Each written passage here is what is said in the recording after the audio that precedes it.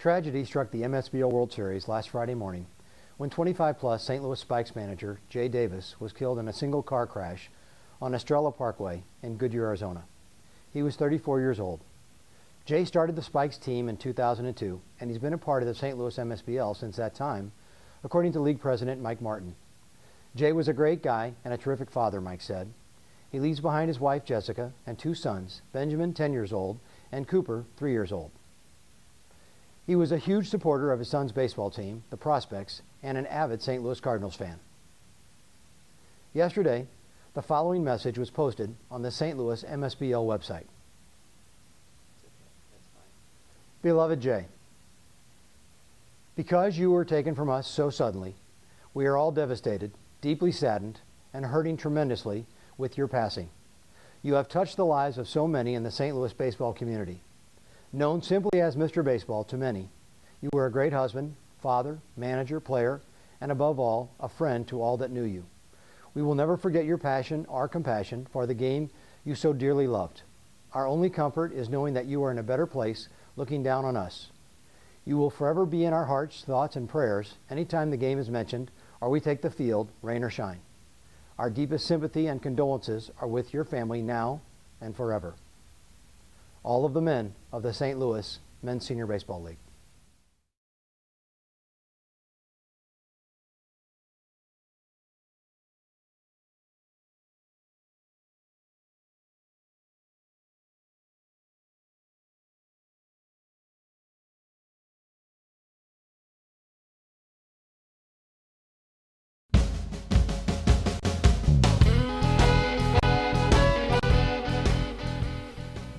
Hello and welcome to the MSBL MABL World Series Daily News Show. I'm Joel Becker. And I'm Amber Bolletto. Week 3 of the 25th anniversary of the World Series is halfway done. With teams jockeying for playoff positions, we'll have game results and standings coming right up.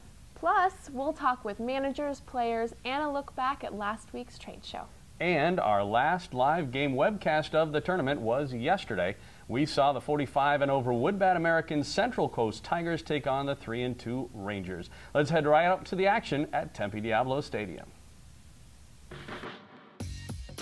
We start off in the bottom of the first inning. Rangers up to bat, already leading in the game 1-0. Kurt Schmidtke with the base hit to right center field. 2 runs are going to come home, and the Rangers up in the game 1-0, now up 3-0. They will extend that in the bottom of the second. 2-on, 2-out, Kimo Flores with the fly ball into left field.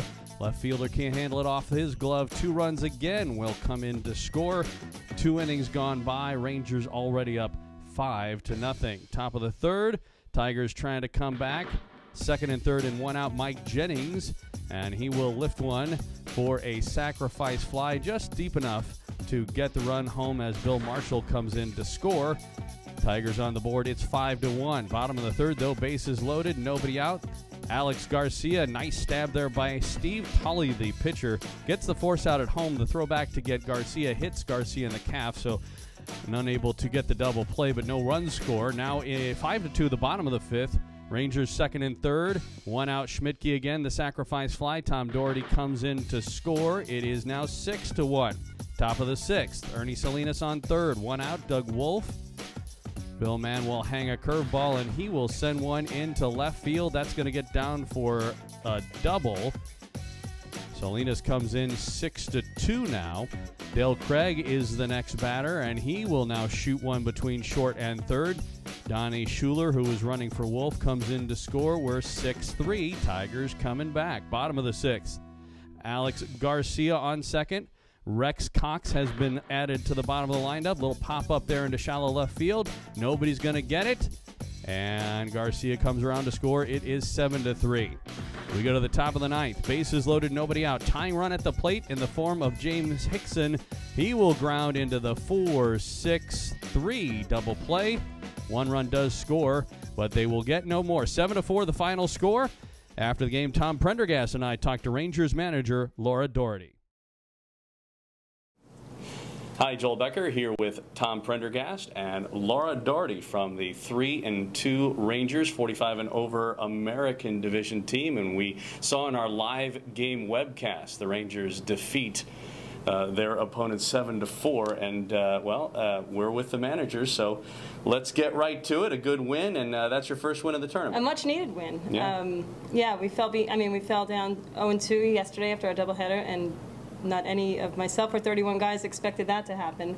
So we came out in playoff mode today, and it was definitely a much-needed victory. This Rangers team we talked about during the game seems to come from all over. We do. We represent 7 states and 2 countries. And how did that happen? Originally we were the Long Island Rangers, and we were strictly a New York team. And as the guys got older and things started falling apart, we ended up merging with Glenn Powers and his Seattle team. And we had a really great nucleus of those 2 guys, those 2 states there, and then as we got better and better, we started picking up better talent from all the different states. So you mentioned that there was 2 countries involved, the other one being Canada. Yes. And I'm guessing a lot of those guys from Vancouver? No, actually, we only have 1 player from Canada. Okay. He's a pitcher. But I would say the majority of our players are New York, Seattle, and California. And then we have some from Arizona, some from Texas, some from Oklahoma, and then Canada. Now, your husband plays on this team. My Tom. husband does, yes, Tom Doherty, number 30. And what's that like, managing your husband? Oh, he hates it. Not so much. He's okay with it here. At home, I manage him at home too on Long Island, and he hates it a lot more there. But here, it's we have a job to do, and everyone knows what their role is, and with 31 guys, you need to know what your role is. Laura, there's another player you manage from Long Island who's not here. Yes. Brian Sigler, yes. Of course. Hi, Brian. Yeah, Brian plays for me home on Long Island, and he is, without question, one of my best players, Sure. and an all-around fantastic guy. And I'm not just saying that to kiss up. Obviously, you guys came into this game with a game plan. The first run of the game, you tried to squeeze it in. Yes. As a team philosophy, we play a lot of small ball. We have a saying, we like to create chaos and havoc on the field at all times. So our 3 hitters will bunt, our 4 hitters will bunt. We squeeze in all sorts of random places. We do. We like to keep the other team totally confused about what we're doing, and it's worked for us a lot. Joel and I were saying during the broadcast that we've seen a lot of games down here, and you're like the 2nd woman manager. Second? Who is the first? That we've had down here. Wow, I thought I was the only one in the country. I think in years past, well, Tina Right. actually, with the Sacramento Solons. Wow, okay. So, but your situation's a little different. Okay, how so? And the fact that you actually do this at home. Yes. And you've been managing for a long time. I have been, yes. I've been managing in the MSBL on Long Island for 8 seasons now. And that started because? I was actually an assistant manager under Bill Rattazzi with the New York Rangers at home, and he taught me everything he knew, my complete mentor. And eventually, as I grew, I was able to get my own team, the Long Island Blue Jays, and we play in 25 and over on Long Island, and we're very good. Well, you're doing a great job. Thank you. You mentioned you have 31 players? On my Arizona team, yes. That's a lot. It is a lot, and we actually lost a couple to injury, so we were expecting to have a few more. Wow. Yeah, we lost 2 to injury right before the week the tournament started. Is that tough to juggle all the, because everybody Yes. wants playing time when they come out here. It's true. I mean, and everyone pays a lot of money to come out here and travel and take time off of work. Again, it comes back to the guys have to know what their role is before they even get on the plane. And we're not built to be fair to everyone, and I hate to say that, but we're here to win. I mean, we have 2 championship rings. We're going for a 3rd right now. We go to Vegas. We just won Vegas in March. If they want to be part of the winning culture, they need to know what their role is and how we're going to go about doing it. I like the way she wears her championship. She certainly does, Joel. She wears it well. All right, then. So, we're congratulations on your first win of the tournament. Thank you. And you still got quite a bit more pool play to go. Yeah, and 3 more games. Hopefully finish 4-2, get us a bye, and then they won't touch us in the playoffs. All right. Well, congratulations, and we thank you for spending some time with us. I appreciate it. Thank you, right. guys. For Tom Prendergast, this is Laura Doherty. I'm Joel Becker. More game shots coming up in the show, and we'll hear from Amber Boletto. But first, here's a look at the scores and standings after yesterday's action at the World Series.